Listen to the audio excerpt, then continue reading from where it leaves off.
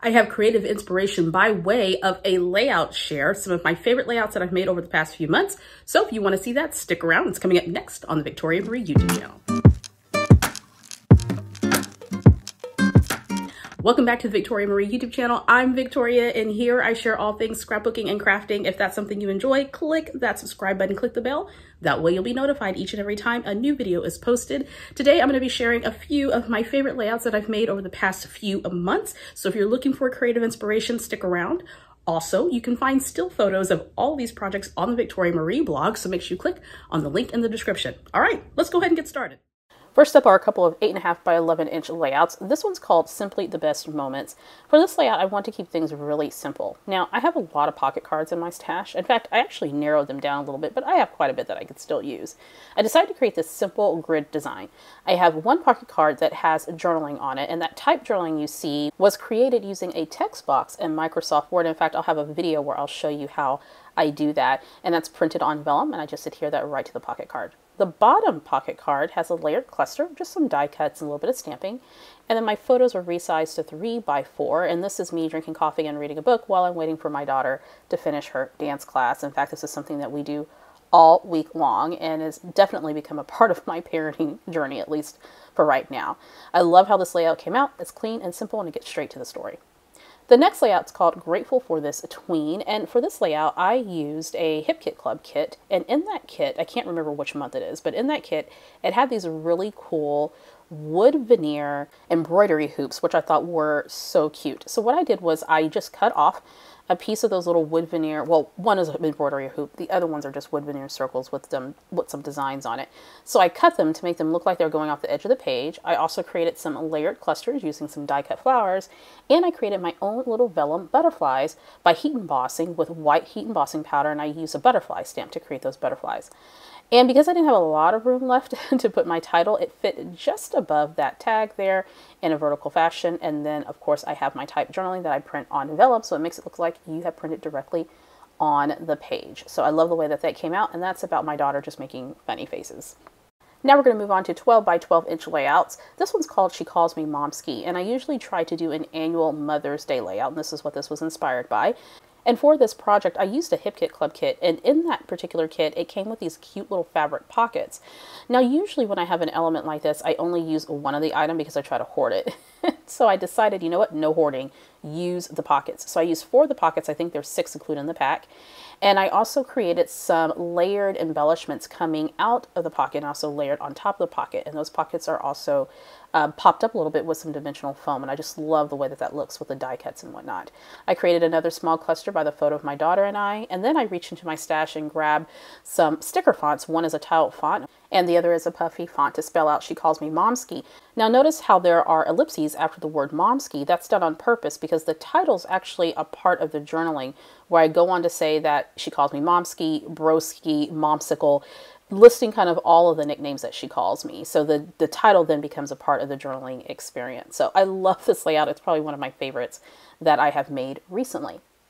Next up is another 12 by 12 inch layout called Art Life. This one I made with my favorite collection of the year, which is the Simple Stories Simply Vintage Lemon collection, Lemon Twist collection.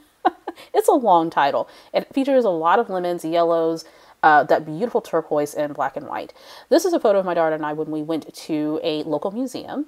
And what I did was I mounted the photos on 6 by 8 pattern paper that comes with the collection. And on the pattern paper on the left-hand side, it had this really fun graphic on it that had this layered cluster and a doily. And what I did was I took my cutting knife and I cut along the edge of that doily. That way I could tuck my photo in there, and I thought that just gave it a really great effect.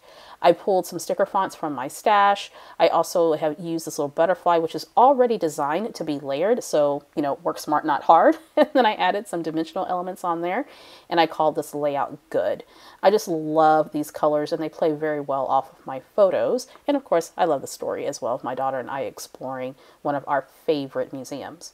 Next up is another 12 by 12 inch layout, and this one's called Home Sweet Home, where I'm documenting a story that actually happened almost 5 years ago of my family and I moving into our very first home that we built. And of course, that was a momentous time. And so what I did was I chose some of my favorite photos, and I went ahead and made a grid design in Photoshop, and I added the journaling underneath the photo so it printed off as one large element.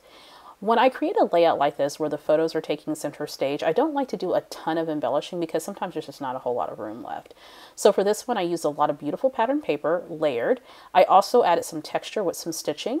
And then I added this large cluster, which is actually covering a duplicate photo on my grid, which I didn't realize was a duplicate until I printed it. And so I fussy cut a whole bunch of little flowers to create that large cluster.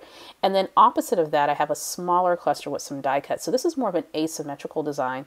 I love all this beautiful pattern paper. I love that gingham check. It's just gorgeous. And this is a really great design when you have a lot of photos in a grid like this. You don't over embellish, but you do just enough embellishing to make the layout look fantastic. Next up, this layout's called Cheers, Year to 41, and every year, if you've been following me forever, then you know that I do a layout about my birthday every year, and this year I turned 41 years old. So I'm using some more Hip Kit Club goodies. Good grief, say that fast 10 times. What I did was I went ahead and printed all my photos, and those were roughly 3 by 3 inches, and I just selected what I felt were the highlights of that particular day of my birthday. So me blowing out my candle and laughing, sitting down, relaxing, reading a puzzle, or doing a puzzle rather. I took a picture of a gift that my mother gave me, and then of course I got a really cool graphic t-shirt because I love my graphic t-shirts, and I went ahead and put that on and wore that for my birthday. I have some small clusters there at the top. Again, nothing too major. Went ahead and created this really fun title using a die cut as well as those really awesome stickers, puffy stickers that came with the kit. Did a little bit of hand stitching and called this layout good. This layout is called Beautiful Live in the Moment, and as you can see, this design style is a major departure from what you probably see me create here on the Victoria Marie YouTube channel. I actually created this layout to review some product that I was sent from a shop called Très Jolie. I had the pleasure of meeting the shop owner when I attended a trade show called Creativation this spring, and we start talking about her subscription kit, and I said, hey, how about I grab a kit from you and I do a review on the Victoria Marie YouTube channel. And so when the product came, I thought, oh, this is so beautiful. I love all these beautiful flowers. Those are from Prima.